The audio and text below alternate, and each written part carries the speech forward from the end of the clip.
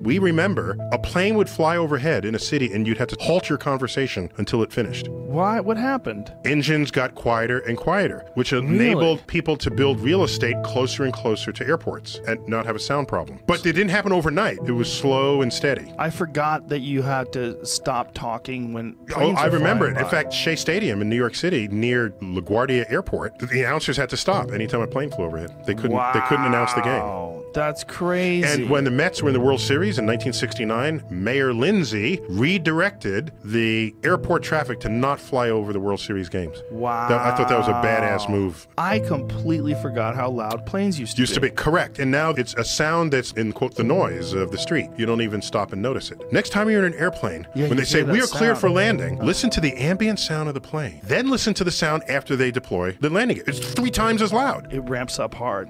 Because of the sound of the air going around something that's not aerodynamic.